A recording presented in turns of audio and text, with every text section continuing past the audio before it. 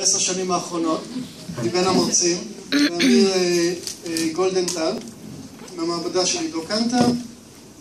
בבקשה. המיקרופון.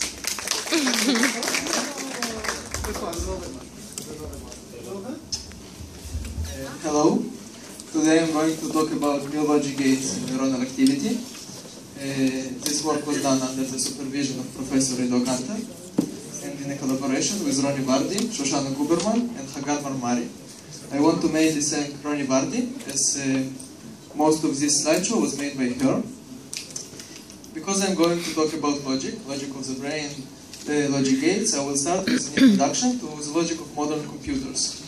The first electronic computer was introduced in 1946. As you can see, it is a very large one. It is the size of the room. It is actually the whole room. You can see the woman standing here. You see the perspective. The only difference between this computer and nowadays computer is that now computer is much smaller. But they have the same logic, the same building blocks, the same logic of building blocks. Okay, so let's see what we have inside the computer. We have the motherboard. In the motherboard we have the CPU, Central Processing Unit, and the CPU is basically a network of logic gates. What is a logic gate? Well, before that, in the CPU we have a lot of logic gates, up to 1 million logic gates in a square millimeter, and the wires are pretty small either, 10 nanometers, this is the size. What is a logic gate? So, I will start with an example, an AND gate. An AND gate is a very simple logic gate, it is pretty familiar. It receives two binary numbers, zeros or ones. If both of the inputs are 1, the output will be 1. In any other case, the output will be 0. You can see in the bottom the truth table. You can see if both of the inputs are 1, the output will be 1. In any other case, the output will be 0. Most of the logic gates receive two inputs. As you will see, there are different cases. Here are some truth tables of logic gates, and most of them have two inputs. In the NOT gate, you have only one input. Okay, so this was the first electronic computer in 1946. But what about the brain? After all, brain research, not computer research. Well, in 1943, 3 years before the first electronic computer, McCulloch and Pitts introduced the idea of looking at neurons as threshold units, 0 if they do not fire, and 1 if they do fire. So, using this idea, they were able to construct logic gates using neurons. We'll see them. This is a page from the article. You can see the figures from the article, and it is very similar. You see that the analogy is clear. So what they actually say is that our brain, my brain, your brain, the brain of everybody that sits here is actually having the same logic of my computer, of my cell phone. Does this? I have difficulties agreeing with this statement, but maybe it is true. Well, let's see why this can be possible. So I took an image of network from the internet, randomly connected. I will simplify it. You can see circles are neurons. Dashed arrows are weak connections, under threshold connections, above threshold connections, and inhibitory. And you see these junctions of connections. You see a neuron, two inputs, outputs, pretty similar to an AND gate, OR gate, NOT gate. Well, it looks, maybe it is not exactly the same thing, but it is pretty similar. This idea will be more clear as I continue, but it seems that they are right.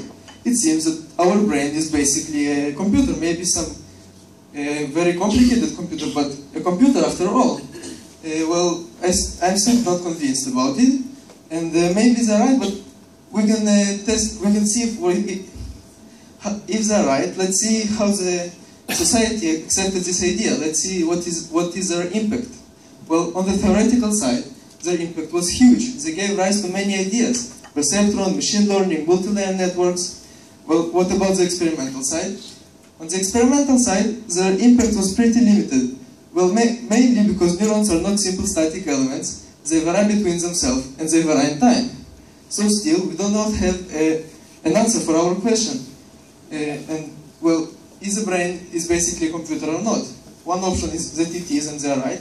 The other option is that it is not, and if so, what is the computational paradigm suitable for brain activity? 70 years later, now, the question is still unclear.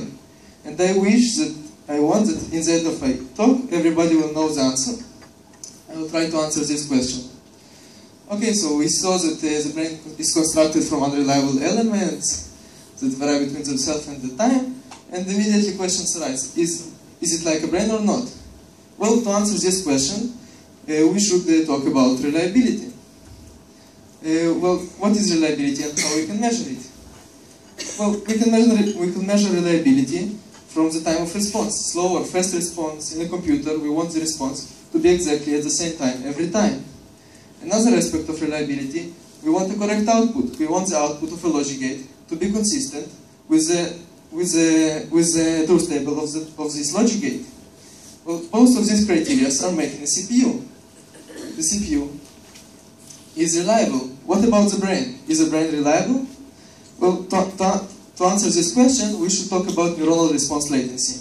Before I will talk about it, I will make a brief stop and talk about the experimental methods that were used in our laboratory. I was not in charge of these experiments. These experiments were made mainly by Ronnie Vardy and Hagar, and any complicated questions regarding these experiments should be addressed to them after my talk in private. So in the laboratory we take a newborn rat, 2 days after it was born. We take a slice of its cortex and we put the slice through some mechanical and enzymatic procedures to separate between tissues. Then we place these tissues on a multi-electrode array, and we put the multi-electrode array in an incubator for 2 weeks. Then, after 2 weeks, we see the network is fully functional, healthy network with spontaneous activity. Well, let's talk about this multi-electrode array. Multi-electrode array is 2 squared centimeters. It has roughly 1 million neurons. It has 60 electrodes, in our case. Every electrode is 30 micrometers in diameter, and the gap between them is 200 or 500 micrometers. With this multi-electrode array, we are able to stimulate neurons and record their voltage. You can see the diagram of the experiment, the multi-electrode array, amplifier, and the computer. We measure the voltage of neurons in real time, and we give feedback to neurons in real time.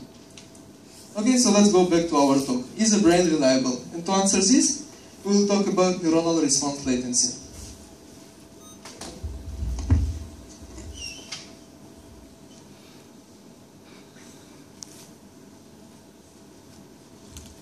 What is neuronal response latency? Well, neuronal response latency is defined as a time passed from stimulation to spike detection. What does it mean? I stimulate a neuron, I measure the spike, and the time passed from stimulation to a spike is a neuronal response latency. The neuronal response latency has a tendency to increase. So if I stimulate the neuron over and over again, it gets tired, and the neuronal response latency increases. So this is an example of experiment that can be made. You stimulate the neuron, you measure its neuronal response latency, you do it over and over again, and the neuronal response latency increases. This is measurements from the laboratory. This is a stimulation in the red bar, and you see the spikes emitted, and every time it is more and more, the latency increases. Well, you see a graph of the latency as a function of number of stimulation given to a neuron. This is experimental results. You see that the latency increase is huge. In the beginning, the latency was 3.5 milliseconds, and in the end, it was 6 milliseconds, almost twice the size in the initial time. So we cannot ignore this fact that the latency increases. Well, this idea of latency increase was known for 50 years. You can see results that talking about that latency increase 50 years ago in the literature. However, our idea was to ask, well, how this affects in the circuit level? What happens, not in the single neuron level, what happens if we connect several neurons together? This is a pretty simple example. We connect 2 neurons, A and B. Neuron A is stimulating neuron B. That means that if I stimulate neuron A will fire, and will stimulate neuron B to fire. I will define the delay of this chain. Delay is the time passed from the spike of neuron A to the spike of neuron B. It is clear that because the latency of each neuron increases, if I stimulate this chain over and over again, the delay of the chain will increase due to the effect of each neuron in this chain. And each neuron will contribute its own latency increase to the increase of the whole chain. So we see the increase of the chain thanks to the increase in the latency of neurons. You see experimental results here and the movement of this spike. And this is a graph of the delay of the chain. In the beginning, the delay was 80 milliseconds. And as we gave more and more stimulations, the delay increased in about 2 milliseconds. Well, what happened if we take 5 neurons, for example, chain of 5 neurons, and not only 2 neurons? Because every neuron will contribute its own latency increase to the delay will increase much faster. So this is experimental measurements, and you see the graph of the delay. In the beginning it was 80 milliseconds, and in the end it was 85, 86 milliseconds. This is an accumulative effect. The more neurons we have in the chain, the faster it will increase. I want you to remember this result because it will be important as we continue. So, on the single neuron level, we had an increase in the neuronal response latency. On the circuit level, we have an increase in chain delays. Well, so what we see here actually is that the brain is not reliable. Elements change with time. They fire something in one time and then they increase their delay. So the brain is not reliable as a computer. The elements are static. So the questions arise. How can reliability be achieved using unreliable elements? I just showed you that neurons are unreliable. But I feel that my brain is pretty reliable. I'll give you a second to think about it because this question should address every one of you. This is a very interesting question. We have unreliable elements and we have reliability in the end. How does this happen? Another question is it possible to build logic gates from neurons? Maybe it is not possible at all. And the third question is, if it is possible, what is the advantage of using such logic gates instead of the logic gates in the computer? Is there an advantage? Because we pay a lot of money, so our gates in the computer will be reliable. Maybe we don't need reliability in the computer. These are the answers I would like to, these are the questions I would like to answer in my talk. So we get to a new type of logic gates. Okay, we have an example. I will go through this example in details. An AND gate that is boiled from neurons, and let's see how it works. Every circle is a neuron. Every circle is a neuron. Every arrow is a strong connection, and the dashed arrow is a weak connection under threshold stimulation. The other was above threshold stimulation.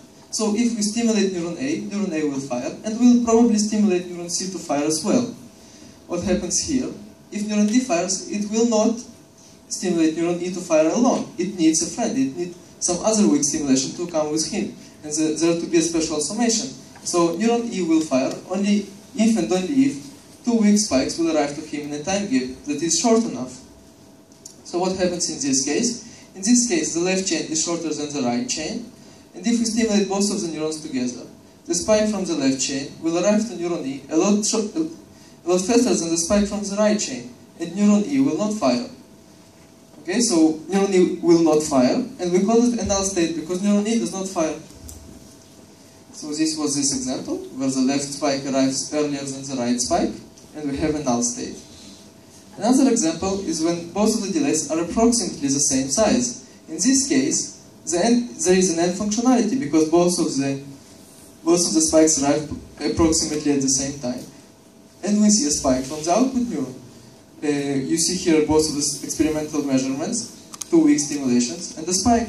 On the other case, here you see 2 weak stimulations, that the time gap is too large and there is no evoked spike. Notice that in this case, if we stimulate only one of the neurons, obviously the output neuron will not fire because it is only one spike. And the third case, the right chain is much shorter than the left chain. And again, there will be no spike, because the spike from the right chain will arrive a lot earlier than the spike from the left chain. And this is experimental measurements again. So, is there a biological mechanism to pass from one state to another? It seems that the neuronal response latency does the work. If we take this left first case, and we stimulate both of the chains together several times, the left chain will increase its delay a lot faster than the right chain, as we saw earlier. And because it is shorter, it will increase faster, and it will arrive sometime to the case that both of the chains are approximately the same size. Again, if we stimulate both of the neurons together, the left chain will grow faster than the right chain, and we will again move to the third state, where it will be a null state.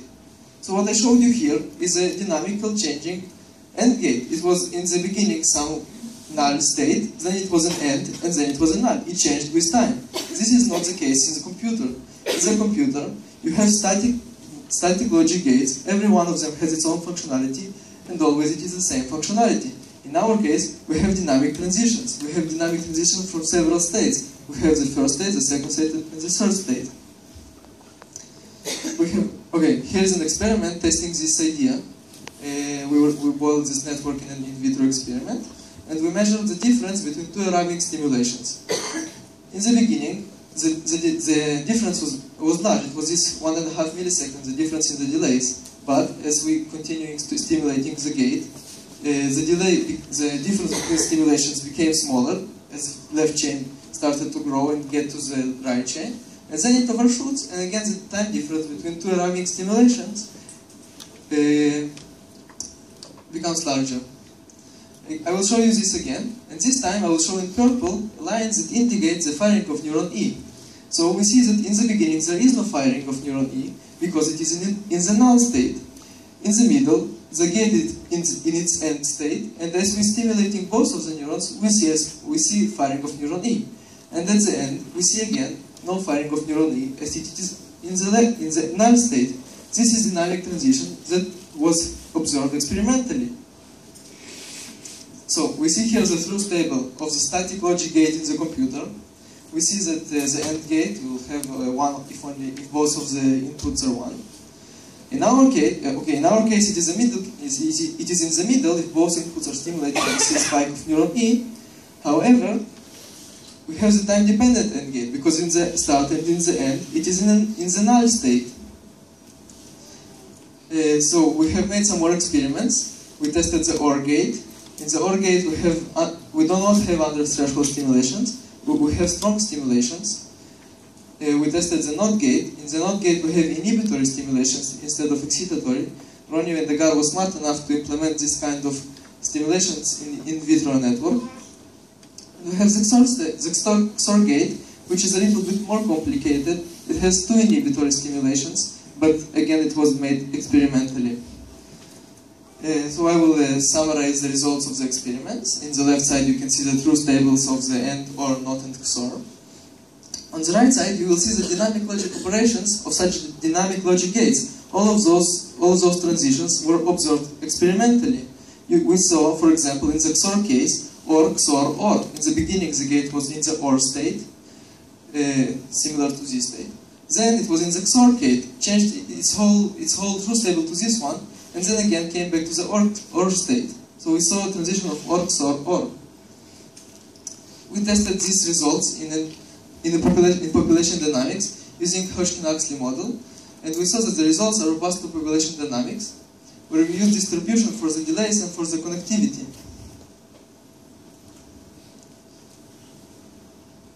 We have made some generalization for this idea.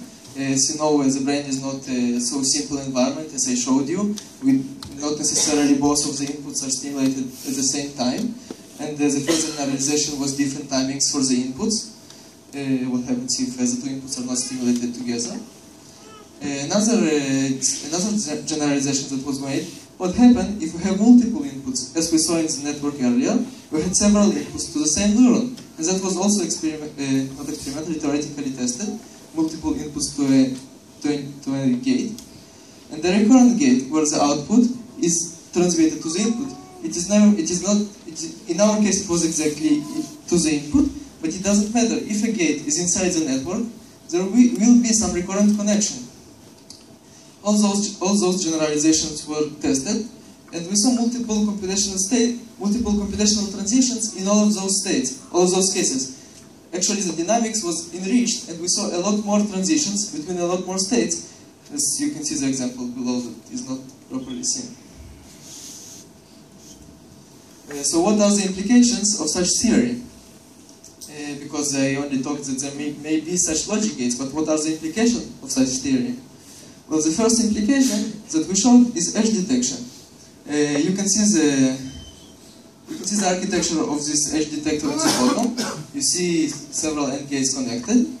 We took this image, we passed it through the edge detector, and we received this result from the neuronal edge detector. This is a computer edge detector, and you can see a success finding the edges. Another implication is using these gates as neuronal switches, because every gate has several states. If, for example, we take the AND gate that had an R state and an AND state, we can attach each state another state of the switch, for example, open as an AND gate and closed as an R gate. Using this idea, we were able to bridge two different schools in neuroscience. As we all know, we can encode information in a neuronal network using rate code or firing code. That means changing in the rate of firing of a single neuron, or changing in the firing synchrony between several neurons. Those two phenomena seem completely uncorrelated. We showed that both of these things can be connected together, and we showed how a neuron can change its rate, double its rate actually, and in the same time go inside firing synchrony, complete synchrony, in the same moment that it doubled its rate. There are still some open questions left. The first open question that is left is how many different states can a system have? We'll take, for example, this system. You can see a logic gate here, and it has, for example, 6 states. You see the states here, and so because each gate has some states, we have multiple pictures here. That each picture is connected to another states of the logic gates. So how many states of this? How many pictures can we have within these dynamics? How many pictures can we pass? This is an open question. Another very interesting open question is what kind of Markov process will describe such dynamics. In the simple static case, we had the Markov matrix, we had the static matrix, and we all know how to mathematically work with such matrix. But in our case, the delays change with time, and we should have matrix that changes with time. Its size should change with time, and its values should change with time. So we have a time-dependent transition matrix. And personally, I don't know how to deal with such matrices and such processes. It is very interesting. So if we can find some general conclusions, knowing such dynamics of such matrices. Another interesting open question is this new logic of the brain is beyond Turing machine. In the old case of McCulloch and Pitts, the brain was actually logic gates and several states, and it was exactly like the Turing machine, which is discrete and in the time and in the space. However, this new logic of the brain is continuous in time and space, as a neuron can fire whenever it wants, and each changes its delays. Delays are time dependent, and we have its voltage and all those states of the neuron. So, is this new brain logic is within Turing paradigm or not? If yes, so again we are back to the idea maybe our brain is like a computer. If not, that well, our brain is one heck of a machine. I would like to summarize my talk. I would like to summarize my talk with a question that should regard everyone that sits here, everyone that wants to know how the brain works. And the question is, what is the meaning of understanding in neuroscience? Well, we all want to understand the brain.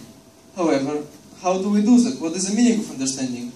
One can say that we should understand lower levels before areas in the brain. Maybe to understand this, we need to understand large networks or small networks. Maybe we should go even lower and understand the single neuron level, or even lower to the ion channels and understand them. Maybe we should understand every molecule in the brain or every atom in the brain. From what level should we try to understand the brain? I will give you a second to think about it.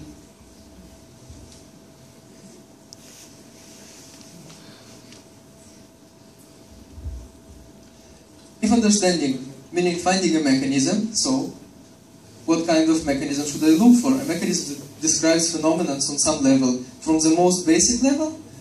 Or should I start from some level in the middle and go rise from there? And if so, from what level should I start? From a single neuron, ion channels?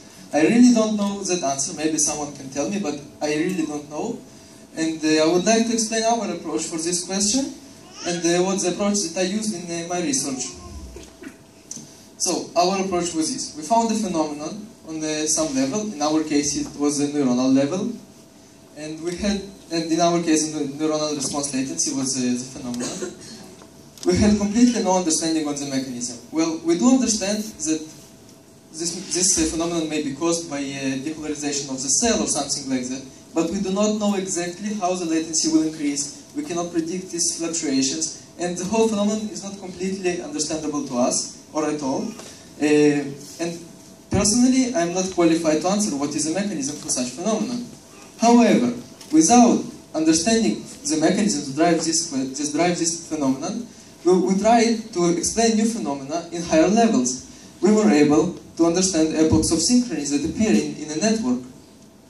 We were able to bridge between synchrony and firing rate, two different schools in neuroscience. We were able to find mechanisms that cause non-local synchrony. Hai will talk about non-local synchrony in the next talk. And we were able to understand this new logic of the brain and answer a very interesting question that I asked you before: is the brain like a computer? And we were able to show that the brain is not like a computer. The brain is dynamically changing, it has dynamic units, and the logic is not the same static logic of conventional computers.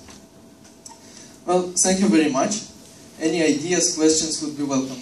Yes?